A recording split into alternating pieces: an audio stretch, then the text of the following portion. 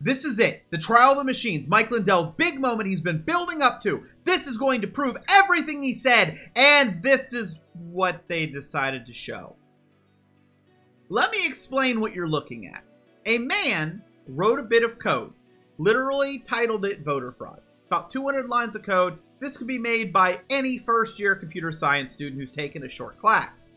Now, when you pick one of these options, it will sometimes add the number to a different count. Now, what does this prove? Absolutely nothing.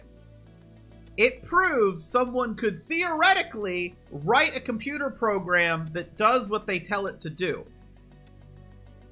Which should be common sense, right? This proves nothing about voter machines, proves nothing that happened in the 2020 election. It proves absolutely none of that. It proves that if you code something to do a thing, it will do a thing. And he acts like this is a major revelation. This is the level of technology understanding of the man that is telling us to get rid of all voter machines. Cat, dog, pony, voterfraud.exe.